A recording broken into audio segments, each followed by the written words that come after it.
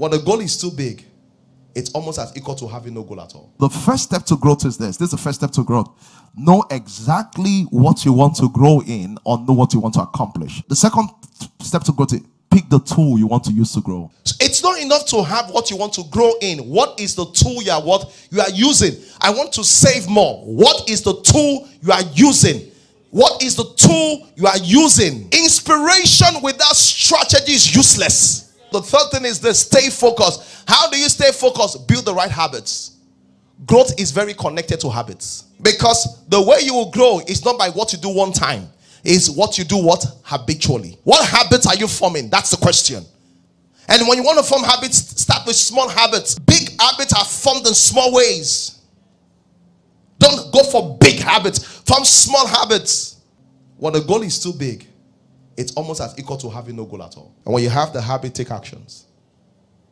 And the last thing is be consistent. And the reason why be consistent is this: because your growth is going to show with time. 1 Timothy 4:15. He said, your profiting will not appear at once, but as you give yourself to them, gradually your progress will appear. The process of giving yourself wholly to them takes some time. It said, well, profiting will appear to all.